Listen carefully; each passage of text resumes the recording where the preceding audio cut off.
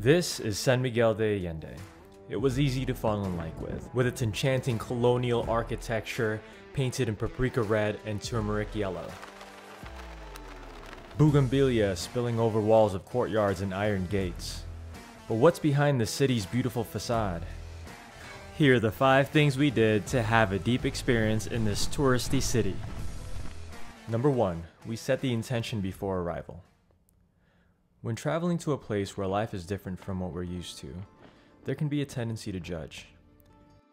We wanted to prime ourselves to show respect for the local customs, to seek to understand. We come as humble guests, and we're thankful to feel welcome during our visit. Number 2, we talked with locals.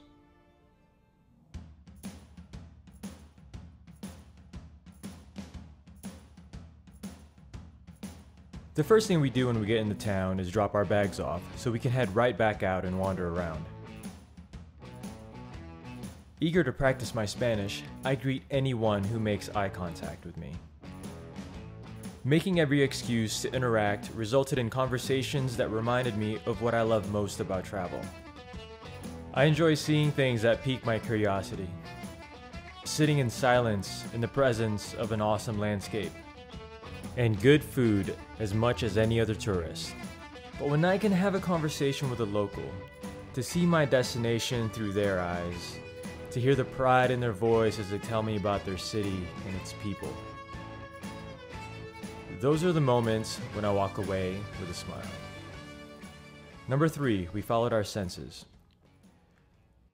So one morning, I'm heading down to the town square with Elio on my back. It's an ideal place for him to play.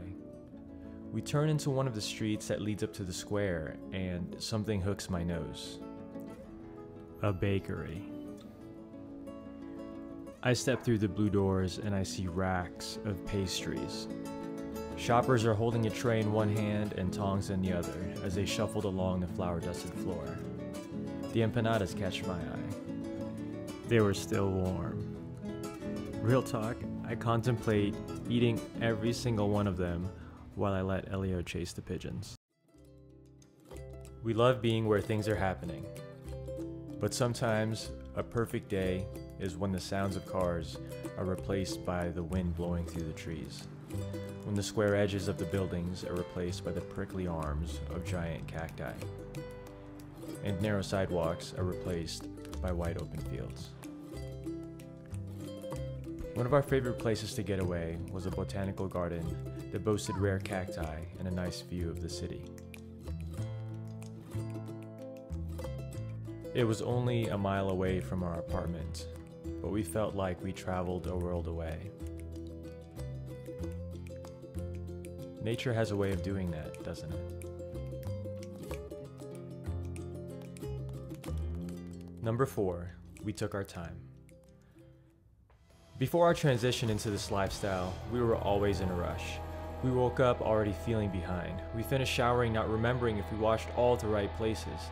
We said goodbyes without breaking our stride toward the door. And the rest of the day was as much of a blur. These days, we're taking our time. We've slowed down enough to take pleasure in the simplest of things. This must be how our 2-year-old sees the world. I hope we can hold on to the sense of wonder. I hope that each time we step out of our front door, we continue to see the world around us as a potential adventure. Our travels in the past were limited to short vacations with tight schedules. They could feel like just as much work as the jobs we left behind. Now, we spend at least a month in each place. This is enough time to get to know the aisles of the grocery store. Find the best coffee. I'm just gonna take my time to savor this. Oh, and maybe even make some friends. Alright, last one, number 5, we experienced life with locals. It's already dark outside, but we can easily spot our final destination before heading home.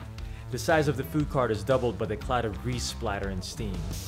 As we wait for our order, we chat with a guy named Enrique. The cook hands Annalisa our burger. It's a double patty with everything on it. Then Enrique says, "You are now Mexican." Wait, what? You ate cowhead tacos, and now you're eating a Mexican hamburger. Food. We look forward to it everywhere we travel. Sometimes it's just mediocre, but most of the time, the flavors make me involuntarily throw my head back. During the first 2 weeks, we ate at Safe Bets. However, a foodie's experience of a place is incomplete without eating what the locals eat. So the following week, we bellied up to as many street food stands as our pants would allow. It was time to take some risks, to test our stomach's fortitude against mystery meats, unfamiliar condiments, and exotic flavors. Would it be worth it? After 16 local joints that served tamales, tacos, quesadillas, gorditas, empanadas, soups, and tortas with all sorts of tasty fillings, we ended up with 3 happy bellies. I had 8 tacos and at least half of that burger. And now I'm winded because we went up the hill and I got fat.